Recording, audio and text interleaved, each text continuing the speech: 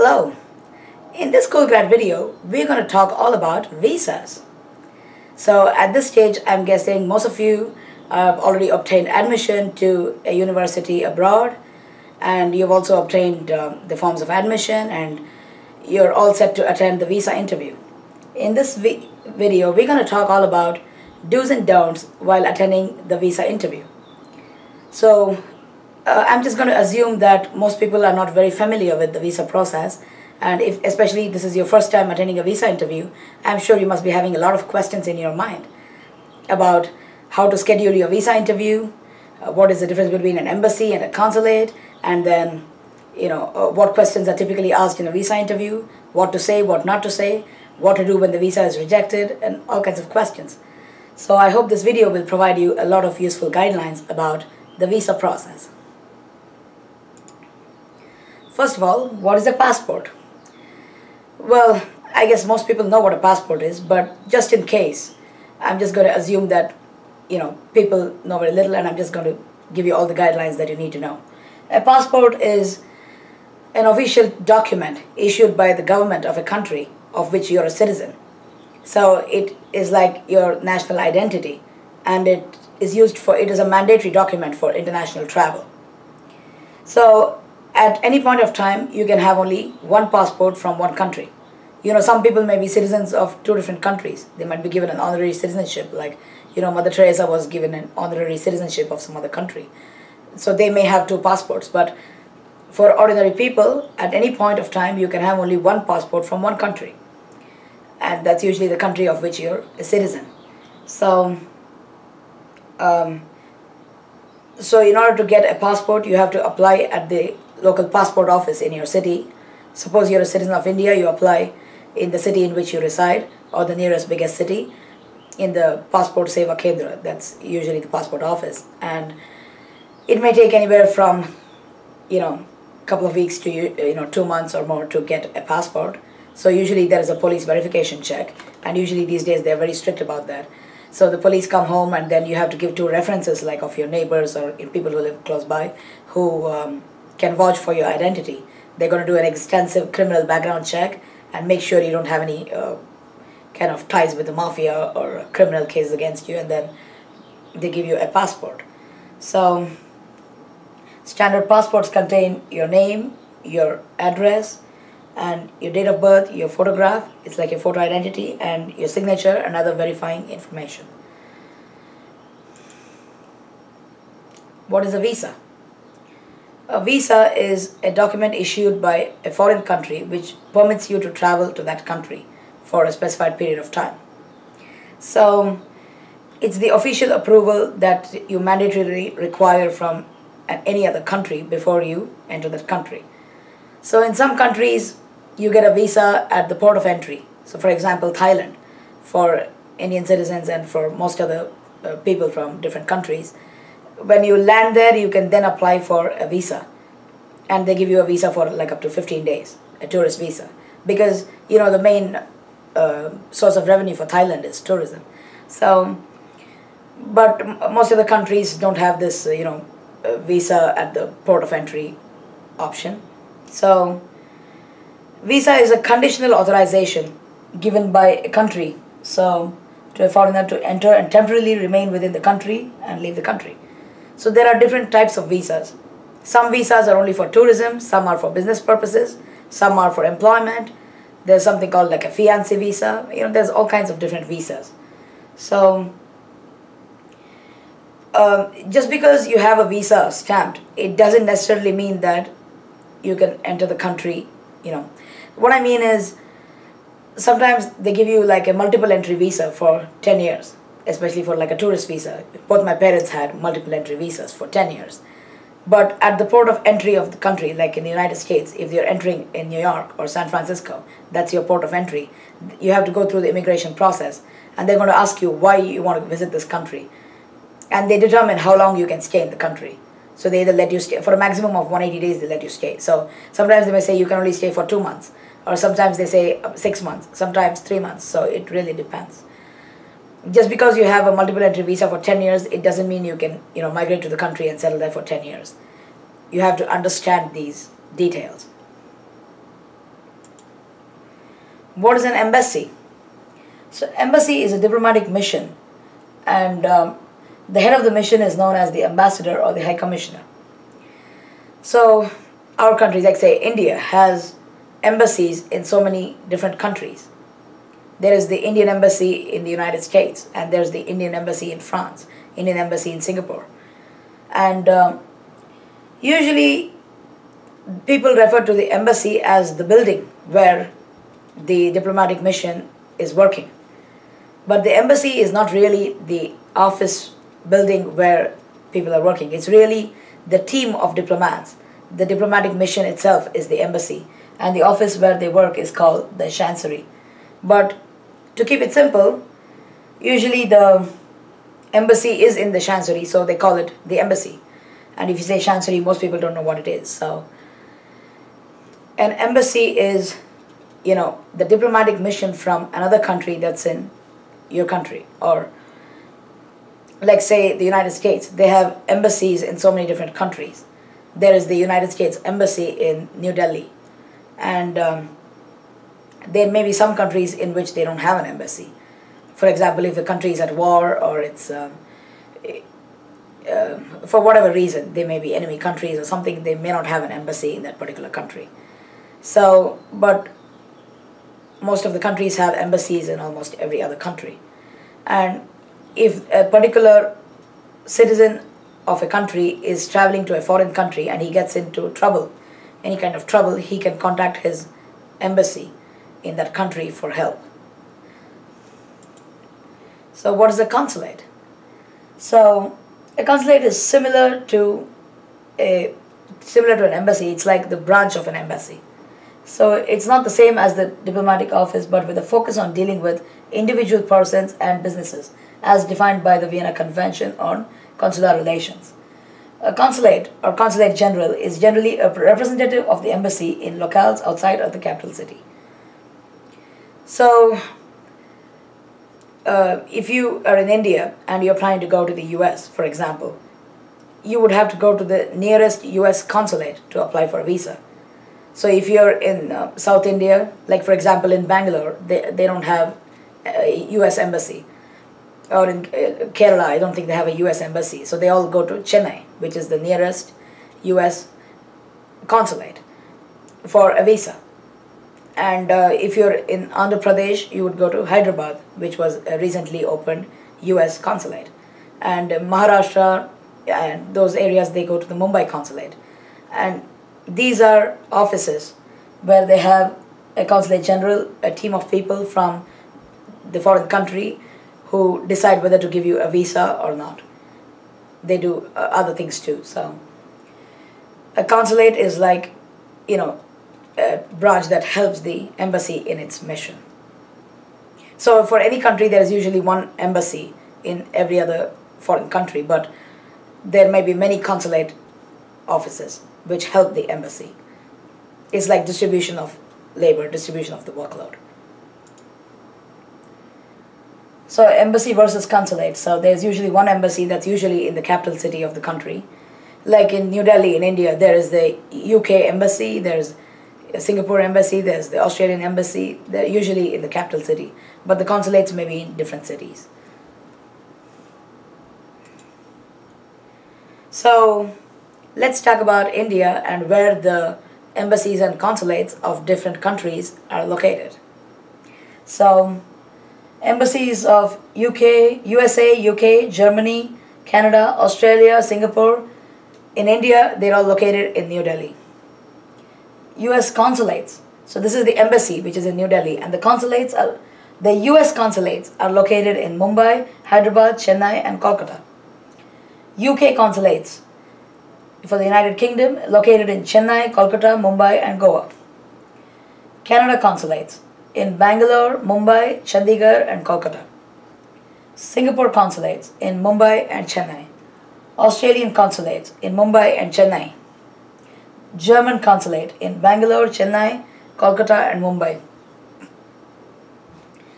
So depending on your geographical location, you would have to go to the nearest embassy. Each region falls under a particular consulate. So you'd have to go to the nearest consulate office to get your visa for the visa interview. So single and multiple entry visas.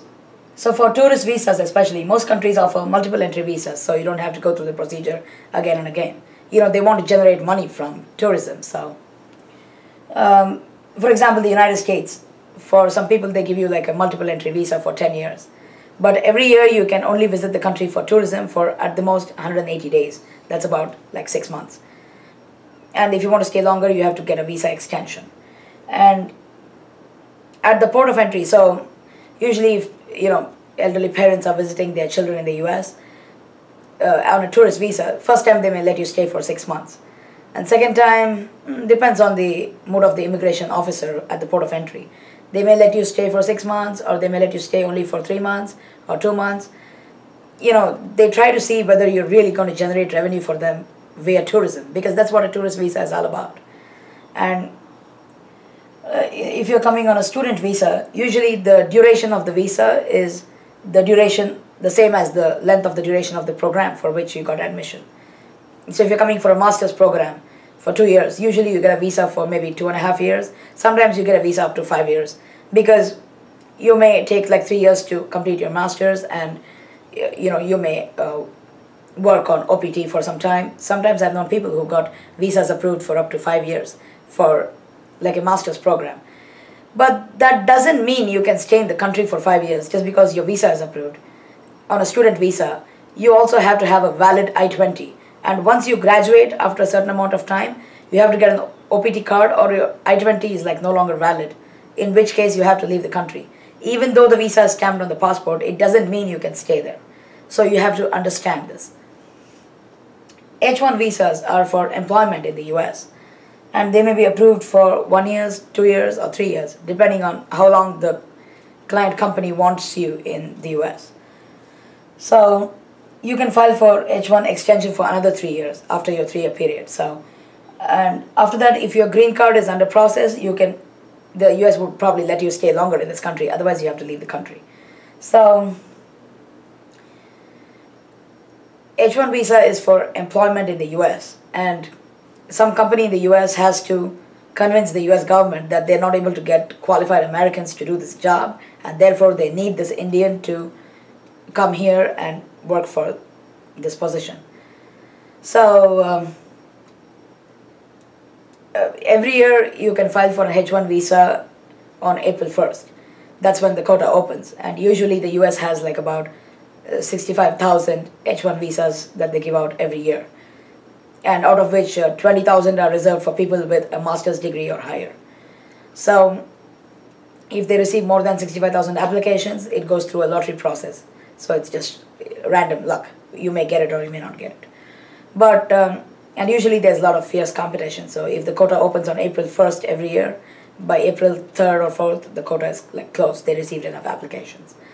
So you have to, if you are planning to file for a H-1 visa, you have to get all your documentation ready and have some company ready to sponsor you by end of March, and keep it ready on the 1st of April. You have to go and file it. And it takes anywhere from a few weeks to a couple of months to get approved. And then by the time it gets stamped, you can only come to the US in October. And if there's some H-1 visas left over, like during the recession period, I remember, they were not getting up to 65,000 H-1 applications. And so some slots were left open, which would spill over to October. And some people could apply in October. But nowadays, there's a lot of demand for H-1 visas, and they get much more than 65,000 applications. If you have a master's degree, you fall under the special 20,000 category, which boosts your chances of getting the visa. So it's always good to have a master's degree. So different types of visas. F1 is a student visa. So if you come here on the student visa, you're not eligible for employment in this country, and you're not allowed to do business or things like that. It's only to be a student. And you can only work on campus. You have to know the limitations of a student visa. H-1 is employment visa. So an H-1 visa is transferable. Suppose Google in America decides to hire a person from India, or some consultancy in America decides to hire a person from India. They get this person here, and after working for some time, you may decide you want to switch over to another company like Microsoft. You can transfer your H-1 visa. it takes like costs a couple of $1,000, and it takes maybe a couple of weeks or a month to transfer your H1 visa. So H4 visa is a dependent of H1 visa. So it's for your spouse. Suppose the husband or wife is here on H1 visa, they can bring their dependents on H4 visa. Not necessarily spouse, but it's usually the spouse. They can bring their dependents. The dependents will not be eligible to work under normal situations on H4 visa. But nowadays they've introduced new rules, like suppose the guy who's on H1 visa has already filed for his green card and he's got the, he's cleared a certain stage called the I-140. He's got the I-140 form. So his green card is, crossed a certain stage. Then his wife is eligible, his spouse is eligible to work in this country. Or, there are some other criteria like that,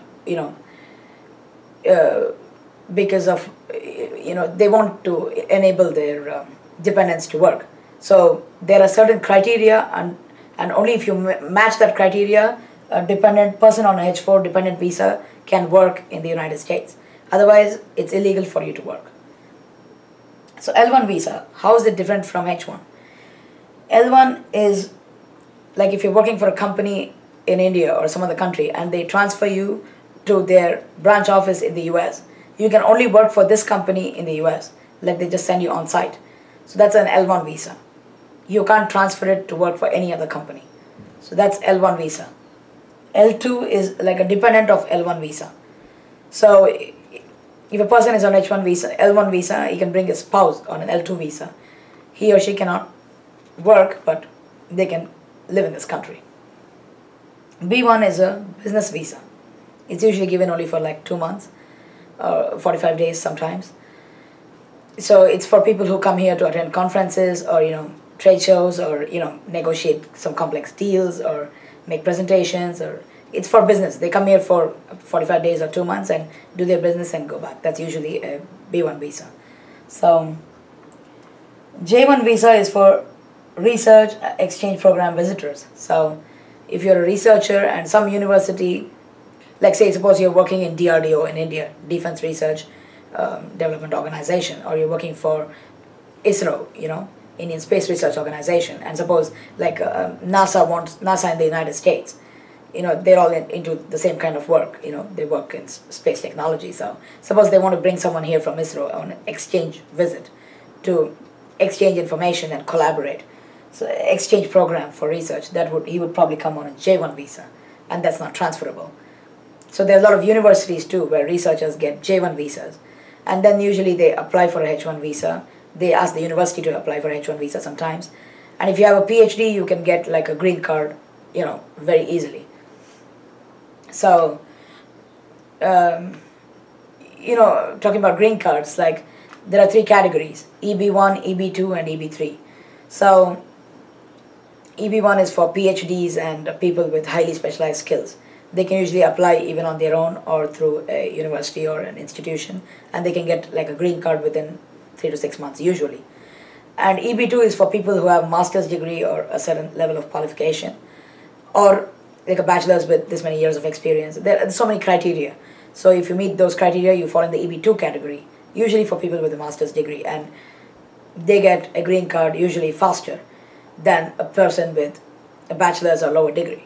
So bachelor's, they fall under EB3 category, and it takes much longer to get a green card.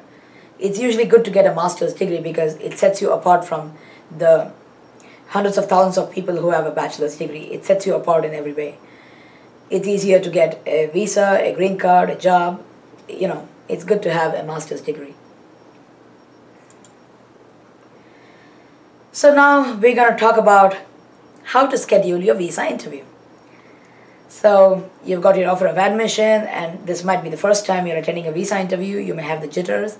It's nothing to be really nervous about if you follow certain rules and guidelines and if you don't screw up. So you can schedule your visa interview slot online at the appropriate website. So just do a Google search. How to schedule US visa interview online at the Chennai consulate or at the Mumbai consulate. Just search and you'll get the website, and you just go on the website and fill out all your details, your name, your address, which university you're going to, what kind of visa you're applying for, and then you have to pay, you have to fill out many forms, provide your contact details, and you have to pay the certain fees at the specified bank. Currently, as of the year 2016 for US, I mean, usually it's like the Axis Bank. At one point of time, it used to be Citibank, so it keeps changing. So, as of now, like it is like Axis Bank. So, let's say you're living in Bangalore, then you would have to go to a particular branch of Axis Bank and pay approximately, say, I don't know, somewhere around like maybe almost $200, somewhere from 160 to $200. I paid recently more than like 13,000 rupees. So you pay this amount and get the receipt. You can also pay it online, but if you pay it in person, then within like 3 hours you can book a slot for a visa interview. But if you pay it online, or if you do an online money transfer through PayPal or something, then you have to wait for up to 3 days to schedule the visa interviews. So you have to look up all these details on the website. So it's better to go to the branch and pay in person, and once you get the receipt, then you fill out the form called DS-160 form. You fill out all these things, and then you can look up the calendar. So usually there's a wait time. You may have to wait up to like 1 week for the Chennai consulate to schedule your visa interview. It depends on the demand, the rush at any season. Like usually when it's time for students to start admission for fall semester or spring semester, there's more for rush. If you're just going for a tourist visa off season, then there's not so much rush. You might get a visa slot available the very next day. So it all depends. So sometimes they may ask you to appear for biometric identification, especially if it's your first time in the visa interview. So you'll have to go one day, they just take like your fingerprints. Sometimes they may do both the biometric identification and the visa interview on the same day. Sometimes they may do it on 2 different days. It really keeps varying. So one day you might have to go just for, giving 10 of your fingerprints, and they do all your background check, criminal check, and all that stuff. And the next day you might have the actual interview. Sometimes they might have it on the same day. It really depends on the rules at different points of time, and depends on the consulate. So this is how you schedule your visa interview. And remember, you have to pick a slot on the website. You have to look at the calendar and look at all the available slots.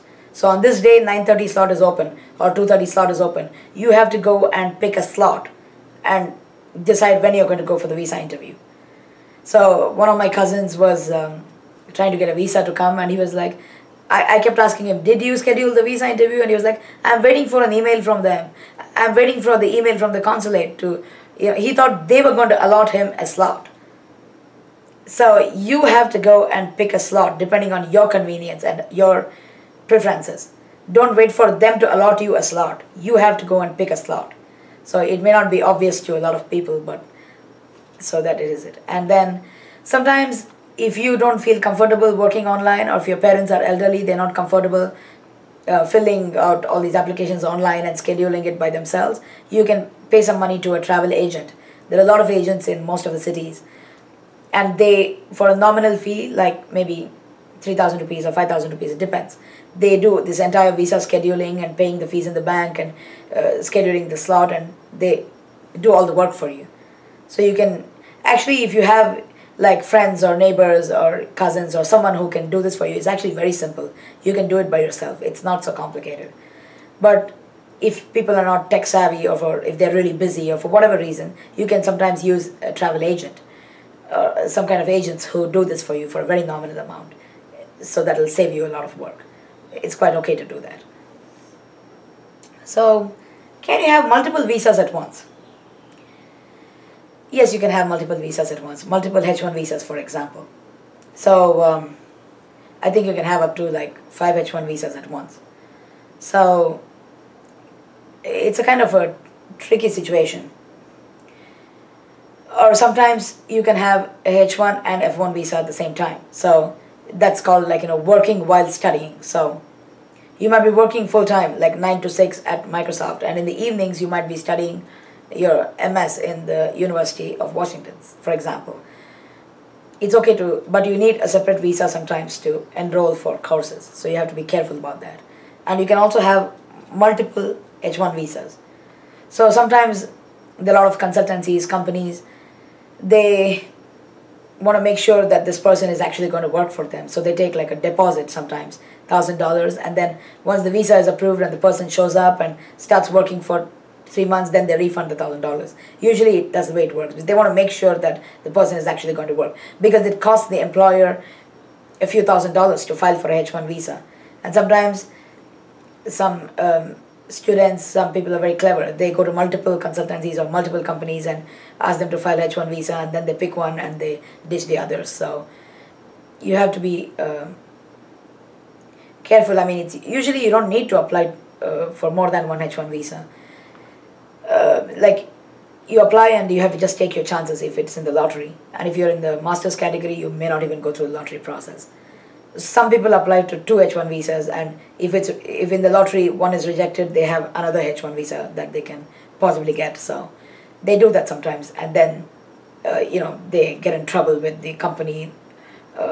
Sometimes both the visas might get approved, and then they ditch one company and take the other. So these things happen, and then they get in fights and problems, but it's not good to do that.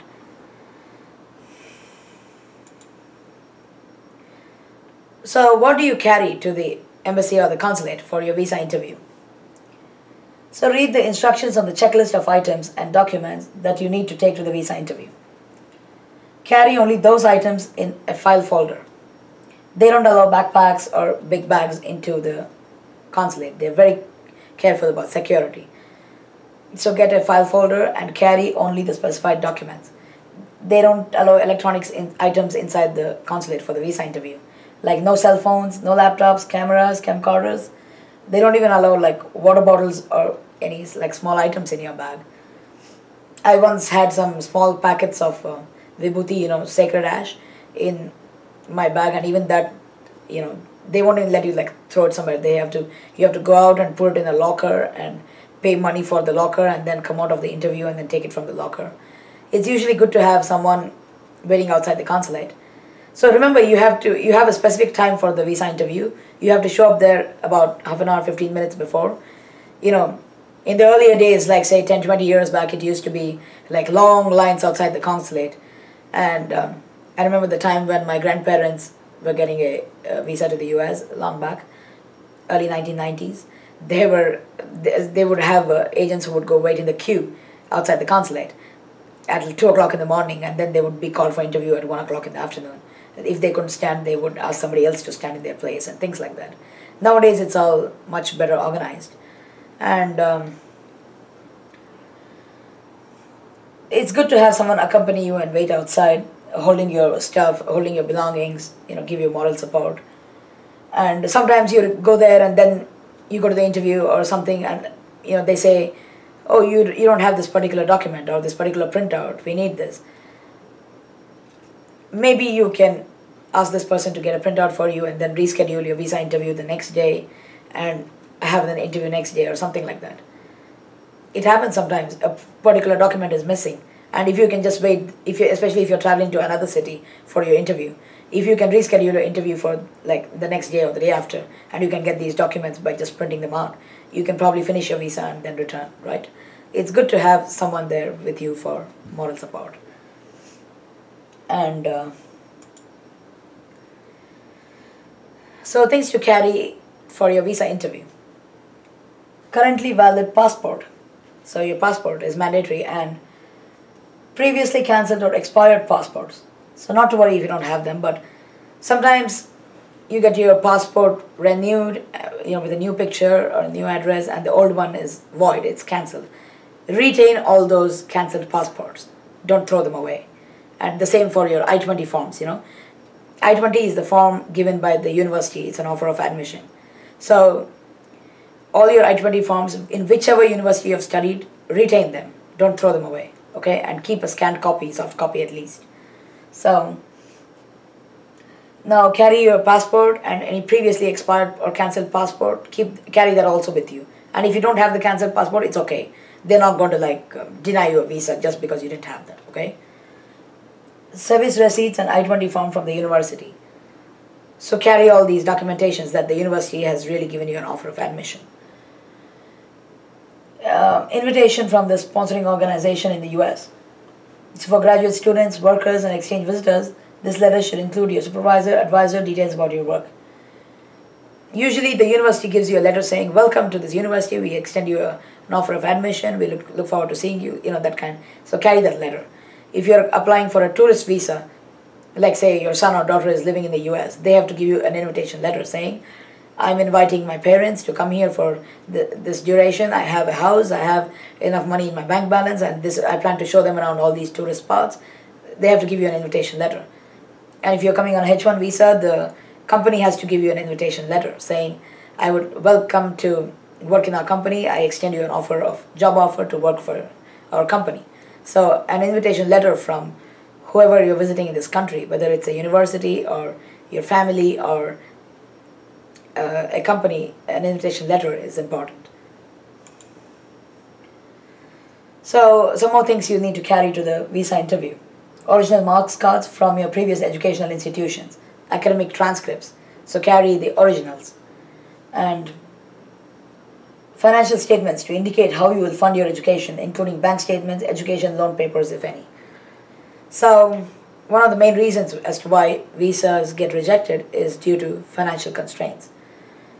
If the person doesn't have enough money to support himself or herself, then they probably don't want you to go to a foreign country and create problems there. So, sometimes you have to show up to like $60,000, $70,000 in your bank balance, even for like a master's program. Even if you have a complete funding offer from the university, for various reasons the funding might be terminated, and they want to make sure you have enough funds to support yourself financially for the entire duration of the program. This is kind of unfortunate because a lot of poor students might have their visas rejected. Look, if they have complete scholarship and funding, then it's unlikely that their visa gets rejected, but if they have full funding. But it's good to, borrow money from someone and then show it in your bank balance and then return the money to them. People do this all the time. They borrow money from their friends or relatives, put it in their bank account for like 3 months and then get the bank statements and then return the money to them. People do this all the time. Or they get like a letter of, like a sponsorship letter from their family members or relatives or friends who say, I'm ready to support this person. It has to be attested by a notary. So you have to carry appropriate financial statements to show you have enough money, somebody is supporting you, or you have to support yourself. If your parents, relatives, or friends are supporting you, you need to get a letter of support from them, and it's good if it's attested. Passport size photos in the required format. So make sure you have some passport size photos with you of the specified format. These days, at least in most of the US consulates, they take your picture. So you don't have to worry about that. But a few years back, you never know when the rules keep changing, right? In some consulates, they might need you to take the picture. So different countries have different formats. A particular country might want a gray background, another country wants a white background, another country might want a red color background. But the general rules, I'm going to talk about it in my next slide. So there's rules like you can't have your teeth showing, and you can't have the hair covering your face, and your ears must be shown. Like, you can't have hair like that. Your ears must be prominent. So your hair must be tied up behind you. And there's rules about how big your face should be in the picture and things like that. So if you go to any studio, they know about that. Carry some passport size pictures with you, just in case, anyway, in the specified format. So a resume or a CV. So I have a separate video about the format of a resume. So write a good resume, carry a copy of your resume, and including your professional, academic background and a list of all your publications. Statement of purpose, a detailed statement of the purpose of your visit to the US. So detail why you're visiting this country and why you want to study. Usually the same statement of purpose that you wrote at the time of applying to this university for this program, you can carry a copy of that statement of purpose with you to the visa interview. It's just helpful. So if you have changed your name at some point in your life, you must have enough documentation related to name change, including birth certificate if possible. And further instructions. All documentation must be in English for most countries. You should be ready to answer specific questions during the visa interview about your further studies or research plans in the US if you're a student. If you don't bring complete information to your visa interview, for example, invitation letter, resume, research summary, you may have your application delayed even further, or it might even be refused. Sometimes if some documents are missing, they ask you to reappear to the visa interview. And the second time you screw up, they may just reject your visa. And you have to wait for a certain amount of time before you can reapply. You don't want to like tick them off, you don't want to annoy them. So make sure you put in some effort to get all your documents ready. And processing your application cannot begin until you have provided all the documentation requested at the time of the interview. So, what about the format of the passport size photos? So for the US, for example, you go to a professional photo studio and get the photos of the correct size, correct background and format. It has to be like, say, 2" by 2" usually, and with a white background. Like for the US, your hair has to be tied up behind you so that your ears are completely visible and your forehead is visible. Your hair shouldn't be covering your forehead. And you shouldn't be showing your teeth in the picture. You can smile but not show your teeth. And I don't know if it's okay for you to wear glasses or not. I'm not sure about that. It depends on different countries, so you can ask the studio person or look up the instructions on the website. The face must be positioned upright in the middle of the photo, and the face must be at least of a certain size, a certain ratio compared to the picture. They have all these rules and specifications, so any studio will be able to guide you about that. So what not to carry to the visa interview? Carry only the required documents in a file folder. You're not allowed to carry backpacks or stuff. Don't carry phones, CDs, music players, camera, water bottles. These things are not allowed inside. They do extensive X-ray checks and body scans and stuff, so be very careful. Reach the consulate an hour in advance. The interview location may be different from the biometrics location. So I've seen this happen to some people. They go one day for the biometric identification. They give their fingerprints, and they assume that the next day the visa interview is going to happen in the same place. Especially like in the Chennai consulate, it used to happen. It's happened to some of my friends. And they don't realize that the visa interview is in another building. Sometimes it happens in different consulates. It could happen. It may be in the same building or different building. So if you've gone for biometrics identification, it doesn't mean that your visa interview will be in the same building. Especially if it's the next day. You might have to go to a different building. Make sure you read the address correctly. So, pick a friendly visa officer if you can. I mean, this tip is kind of outdated, but rules keep changing. I'm going to talk about it anyway. So, these days in the US consulates, or a lot of consulates, it's like you're given a token number, and whichever window your token number is called at, you just have to go to that window. You don't really have a choice. But a few years ago, it wasn't like that. And, some visa officers are friendly, some are cranky, some are difficult people. Some ask too many questions, some reject too many visas. Well, different people have different personalities. So, like say 10 years back, people would be very curious to know what kind of visa officers are in the consulates. Suppose you're going to the Mumbai consulate or the Chennai consulate in the next 2 days. So you would ask all the people who have attended the visa interview, hey, what kind of visa officers are there? And they would give you information about what kind of experiences they had. They would say, there's this a tall, bald guy, white guy, who's really cranky and he asks too many questions and he's very rude and he keeps rejecting a lot of visas without any reason. So if you get a chance, try and avoid that guy. Don't go to that guy's window. And they may say, there's this petite young, a blonde lady who's really sweet, and she wears glasses and she asks a lot of nice questions, but she gives visas to almost a lot of people. She's very friendly. People talk about the personalities of the visa officers. Or they may say there's this fat lady with red hair who's really cranky, and you might not want to go to her, things like that. You just hear all these experiences from people. At least that's what people used to do a few years ago.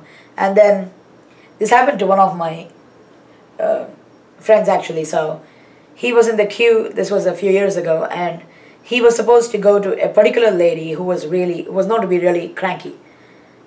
And this guy, he was in a line, and he was supposed to go to that counter because there was a vacancy at that counter. And then what he did was, oh, you know what, I forgot something. He sent the guy behind him to that particular lady's counter, and that guy unsuspectingly went there, and his visa was rejected.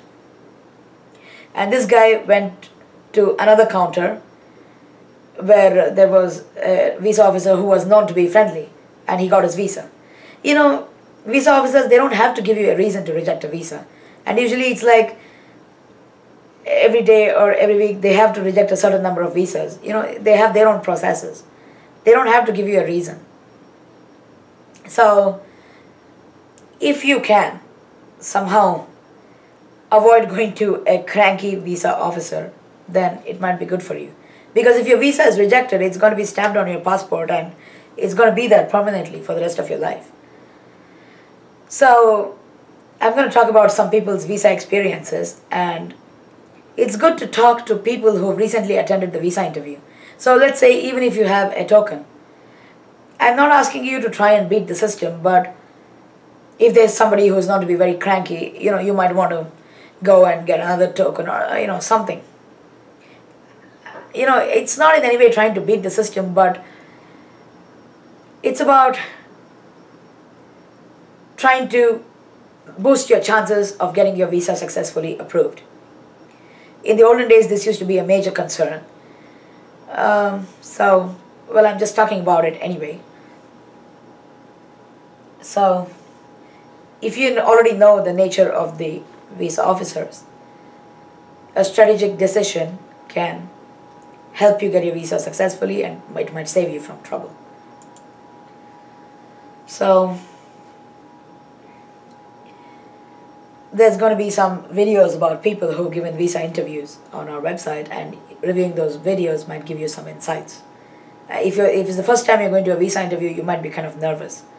So it might help you and give you guidelines. There are also a lot of forums on Facebook where people write texts about what questions were asked, what was the nature of the visa officer, what did he look like, and was the visa approved or rejected. If you review those questions and answers in these forums, you'll have a better idea of what to expect at the visa interview. So many career counseling agencies give you information about the nature and attitude of the visa officers based on what other students who attended their visa interviews report. So we already talked about the personalities that different visa officers might have. So I talked about this too. One of my friends, this was a few years ago, he avoided going to this cranky woman, and he got his visa. Well, the poor guy behind him who went there got his visa rejected. The same guy might have got his visa approved if he had gone to another visa officer. It's like a game of luck to some extent. So, how to dress for the visa interview? Dress modestly, preferably in Indian business casual clothes. Your appearance must be decent, and you convince the visa officers that you're the kind of person who will not make any trouble abroad, you don't look like a gangster, and you will return to India after your studies. That's probably a good thing for the visa officer to know. Avoid skimpy clothes, revealing Western clothes, flashy outfits, weird hairstyles, crazy piercings, gaudy makeup. Don't appear like a crazy person or a cranky person or like a potential troublemaker. Note that the visa officers are not required to give you any reason for rejecting a visa. You have freedom to dress the way you wish, but you will significantly diminish your chances of getting a visa if you dress in a crazy way. So factors considered to issue a visa. They would look at the university ranking and reputation. If you're going to a prestigious university, then, well, your chances of getting a visa are higher. Your financial stability, your undergraduate grades, GPA, integrity, presentation. They look at your presentation. So sometimes they ask you in your undergrad, did you have any backlog? Were you able to clear all your courses? Don't lie about anything, because they're going to look at your academic transcripts. If you had a couple of backlogs, say I had, two subjects which I had failed and they cleared them the next time because I was sick or something, and don't lie to the visa officers, okay? Don't lie, it's not worth it. Financial stability, that's like one of the most important factors. A lot of highly qualified students, they're not able to go abroad on their own simply because their family members cannot support them financially. So if you're sponsoring yourself, you have to show enough funds. That's one of the main reasons as to why visas get rejected. So it would not work in your favor to mention that you have taken an education loan unless you absolutely have to mention it. I know a case, like a few years back, one of my friends, he had admission for a master's program. He went to the visa interview and the visa officer asked him a lot of questions about his undergraduate grades and exam scores and which university he's going to, and finally asked him, how are you going to support yourself? And this guy said, my parents are supporting me, and they asked, how much does your father make? And he showed his father's salary slips and statements and bank balance, and he said, in addition, I've also taken an education loan. He didn't have to mention that, but he voluntarily mentioned that. And then the visa officer asked him, how do you plan to repay this loan after your studies? He said, I'll probably get a H1 visa and work there for a few years. Like, no, this is only for a student visa. We don't want people, who have to necessarily get a job there in the US to repay their loans to go there. Even if he had said, I'm going to come back here and work for a startup company, it might have been better for him. But they asked him, how are you going to repay your loan? And he said, I'm going to get a H1 visa and work there. That's the only way I can repay my loan. So he said, no, sorry, and his visa was rejected. So unless you absolutely have to mention it, don't mention that you've taken an education loan. It's better to say your best bet is that your family members are supporting you, or you have funds of your own. That's like your best bet. I've actually known instances where people voluntarily mentioned their education loan and their visas was rejected. They don't have to give you a reason to reject your visa, so you just have to play it safe.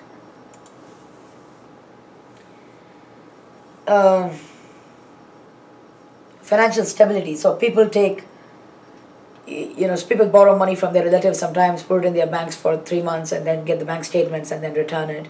And then they tell the visa interview that, they're sponsoring themselves, their family members are supporting them. These things happen all the time. Your best bet is to say that you have enough funds to support yourself or your family members are supporting you. So just keep that in mind. So they probably also ask you what your plans are after you graduate with this master's degree or a PhD degree. And one of the safest things to say is that you're returning to your home country and helping your country, working for a startup company or working for a governmental organization, or starting your own company or giving back to society, helping your motherland. That's probably like a safe thing to say. I mean, if you don't already have funding at the university, you could tell them that you've been interacting with the professors at the university and there's a good chance they might give you funding. They've given you a verbal promise, although it's not in writing. And you can say from the second semester they promised you funding, things like that. You don't have to lie, but if you have been interacting and if they have given you a verbal promise, you can mention it. So if they ask you how you plan to repay your loans or expenses, it's good to say that you're going to come back here and work for a startup company or start your own company, and tell them the economy in India is booming and it's good for me to come back here. That's usually a safe thing to say. But if you tell them, what, I want to get a H1 visa and then get a green card and citizenship, they're like, no, this is a non-immigrant visa. So if you have plans like that, they don't know if they really want you to go there. So play it safe. So good command over English language. So it's good to have a good presentation. You have to be well dressed, knowledgeable, and not aggressive or argumentative. So I've seen some guys like, who didn't know good English, and that was one reason their visa got rejected. So there was one guy from Hyderabad in the consulate a few years ago, and his English was really bad, and he couldn't understand the American accent of the visa officer. So the visa official asked him, "What was your undergraduate engineering percentage?" So he said 69%. And then he asked him again, "Do you have any scholarship or funding in the university?" And this guy said 69%. He said, "No, no, no. Do you have funding, scholarship? How are you going to support yourself?" And this guy couldn't understand. He said 69%. So he couldn't understand simple English. And either he was nervous or he couldn't understand the question. Whatever it is, the visa officer said, "Sorry, your visa is rejected." He was not able to communicate well. And this guy's like, "No, no, no, I'll come for the visa. You have to give me the visa interview." He started arguing and creating a scene. And the visa officer rudely asked him to go away. So if it's rejected, it's rejected. You can try asking them once, "Hello, please consider, I really want to go." It might work. But otherwise, don't start fighting with them, because then they'll call security. So, well, think about it from the visa officer's perspective. If this guy can't understand simple English for whatever reason, how is he going to survive in the foreign country? So, for whatever reasons, visas could be rejected. And if you're aggressive, you argue with them, they might just reject your visa. So, be very presentable, calm, and have a smiling face. So suppose you go to the visa officer with enthusiasm and like a bright smile on your face. You go like that and you say, "Hi, I got admission in this university and I'm excited. I want to go there." He looks at the enthusiasm on your face and the smile, and he might be more reluctant to reject your visa. Now think about it. It's all about human psychology. You go there with a frown on your face and say, "Hey, I deserve the visa and you better give it to me," that kind. He might be more inclined to reject your visa. So you go there, smile. Put on a smile and display a lot of enthusiasm and radiate friendliness and say, "I'm excited." When it's your turn to go to the counter, remember, put on a bright smile on your face and say, "Hi, my name is so-and-so and I got admission in this university and I'm really excited. I want to go there." Talk like that, and you might boost your chances of getting a visa. That's it. So, integrity and clean background. So, the visa officials must feel like you're capable of successfully completing your program with a good grade. If you're being subject to any disciplinary action by former universities for violating academic integrity, the visa officials may not know about it if you're applying to another university later. Suppose, it happens sometimes. A student has been at a university and he got expelled for whatever reason, or he left the program incomplete for some reason. So the visa officer would not know about it because it doesn't appear in your passport. So if he asks you, like, say, "Why did you not complete the previous program?" you can say, "We had some family problems at home, parents fell sick, or I had some health problems, but this time I'm really going to do it." That might work in your favor. I mean, you don't really have to reveal details like, you were charged with violation of academic integrity and you got kicked out, you got expelled. Think about whether you really need to reveal that information. You don't have to lie, but you don't have to give too much unnecessary information either. So think about it. I mean, just think about it from a visa officer's perspective. If you tell them you've been there once and you got expelled, they're probably going to think, what are the odds that you're not going to do this again? So, unfortunately, well, they're not supposed to hold it against you, but they might in all probability. So, don't give too much unnecessary information. And provide only relevant and useful information. Be honest with them. Don't try to lie, but think about whether a particular information is going to work in your favor or against you, whether it's really necessary to give that information. So do's and don'ts in a visa interview. Don't be argumentative or aggressive. Just answer their questions to the point. Don't give too much unnecessary information. Display a lot of enthusiasm. Have a good command over your English and presentation. And if they reject your visa, you say, "Oh, please don't do this, please help me, Don't get in fights and argue with them. It's just going to backfire. So Don't get aggressive. So tourist visa do's and don'ts. So if your parents or brothers or sisters or uncles and aunts, somebody is accompanying you abroad on a tourist visa, or somebody is going to come and visit you on a tourist visa, then they must always mention that tourism is their primary objective. A tourist visa is for tourism. They want you to help their country generate revenue by tourism. It's not for you to go and resolve your family problems and stuff. So for example, if you're applying to a tourist visa, your best bet would be to say that you're going there, you have some family members and friends there, and you're going on a long trip to Yellowstone National Park and Niagara Falls and New York City and Houston and Hawaii, and you're going to see all these places. All your group of friends and family members are going there, and you want to be part of this trip. That's like for tourism. So even if you have your son or daughter or somebody there, you have to talk about your interest in visiting the places in this country with your family members. Remember that a tourist visa is not for babysitting your grandkids or for helping your sick family members. Like, suppose a student had an accident in the US or some other country, and suppose the mother wants to visit her daughter to help her, things like that. If you apply for a tourist visa, they have every reason to reject it. If you tell them, my daughter fell and broke her leg or something, and I want to go there to help her, that's no reason for them to give you a tourist visa. Tourist visa is for tourism. So you don't have to give too much unnecessary information. You don't have to mention the accident either. So you can say, we have family members there and a lot of friends, and we have this big long trip planned for tourism, and I want to be part of the trip. Or there's somebody's wedding there and we're all going on a big trip after that. That's your best bet to get a tourist visa approved. So one of my friends had her elder sister in the US, and her elder sister had a baby recently. So she wanted to come here to spend some time with her sister and see the baby. So they asked her, she applied for a tourist visa, and they asked her, why do you want to go to the US? And she's like, my sister had a baby, I'm going there to see the baby. Said, no, ask your sister to bring the baby to India. Rejected. Done. It's happened to a lot of elderly couples too. They go there and they say, why are you going there? My daughter is expecting a baby. She's going to be on maternity leave. I want to help her.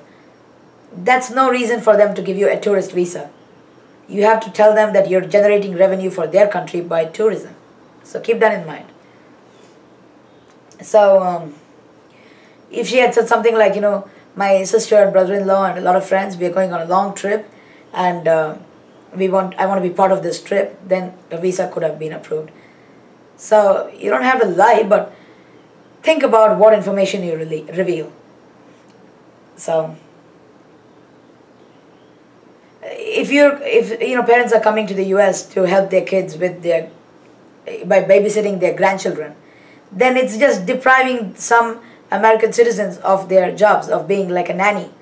So you're depriving some American citizens of their livelihood by bringing your parents here to babysit your grandkids. So they have very little inclination to give you a visa, a tourist visa. So you have to keep that in mind. So if you tell them I'm going there to be with my grandchildren or help my daughter or daughter-in-law with the delivery, then usually outright they reject it. Very rarely they approve the tourist visa. So be careful about how you present yourself. Don't give too much unnecessary information. So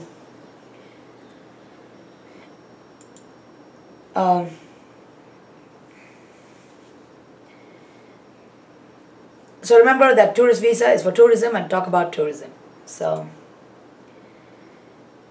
And if you are inviting your parents or somebody else on a tourist visa to come and visit you, these are the documents that you have to give them. Give them a letter of invitation stating you're inviting them over. You have a place in which they can be accommodated. You have to give them your address and the size of your house, and you have to give them sometimes a bank statement which says you have enough funds to support them. Usually you have to have at least $5,000 per person, so you have enough money to spend on them. And a copy of your visa or green card or US passport if you're a US citizen, proof of your address. You have to give them a copy of your visa or green card to say that first of all you're eligible to be here in the US, and then you invite this person here to visit you. So that's how it works. So again, avoid TMI. TMI is like too much information. So suppose your parents are in India and they have like 3 children and all of them are in the US. So if they're coming here to visit one particular son and daughter-in-law, they say, I'm going there to visit my son and daughter-in-law, there's this big long trip planned for tourism, then their chances of getting a visa are better. So if the visa officer asks you, do you have any more children? Only then you talk about your other children. So if you tell them, yeah, I have 3 children, they're all in the US and they're all trying to get their green cards there, then the visa officer might be more inclined to think that you're going there and trying to immigrate to the US and you're probably going to settle there and never come back. That's a big fear for them. So avoid too much information. Answer to the point. And think about whether the information you reveal is going to work in your favor or against you. So you say, I'm going there to visit my son and daughter-in-law and we're going on this long trip. Okay. If he asks you have any more children, then you tell them, yes, I have 2 more children. Unless it's asked for, you don't have to reveal it and screw your chances. That's what I'm trying to tell you. Don't lie. You don't have to lie. But think about what information you reveal voluntarily.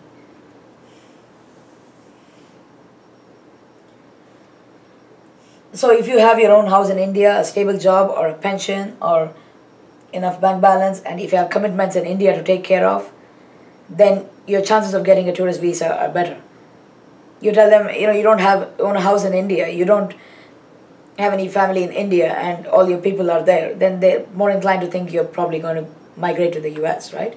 And they want to probably prevent that on a tourist visa. So if you have a house back in India and you show them house documents, your bank balance, and you say you have your parents to take care of or something like that, then your chances of getting a tourist visa are probably boosted.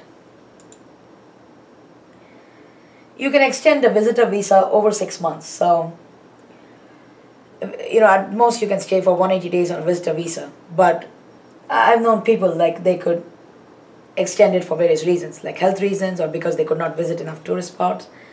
For some reasons you can extend your tourist visa and they may not hold it against you if you have a valid extension. So it has usually no penalty or impact on their future visits to USA if they decide to do so.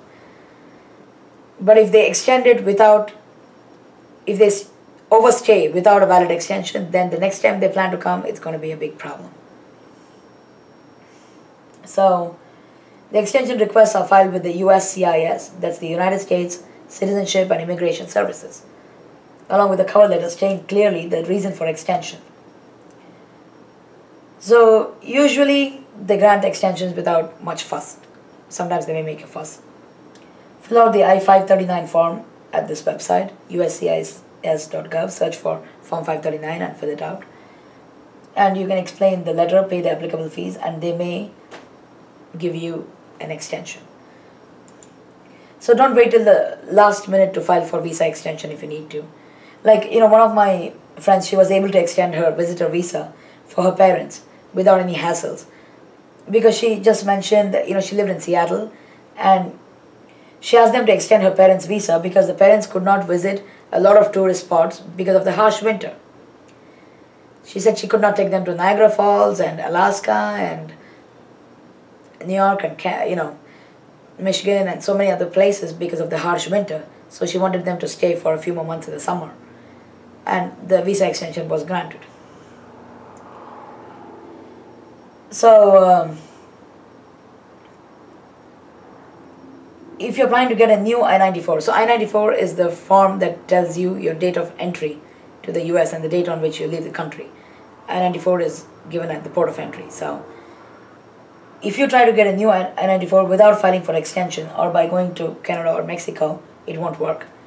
You have to travel outside of North America, so outside of Canada and Mexico, for at least 30 days before a new I-94 gets issued. And then the maximum you can stay on a visitor visa is 1 year. So don't request extension more than for 6 months. So they give you 180 days and you can at the most extend it by another 188 days, I guess. So don't try to ask for more extensions than that. So this brings us to the end of this video about visas. And I hope you have enough information about how to schedule your visa interviews, what to say, what not to say, what to carry to the visa interview, different types of visas and things like that. And I wish you the very best of luck to get your visa successfully approved. Thank you.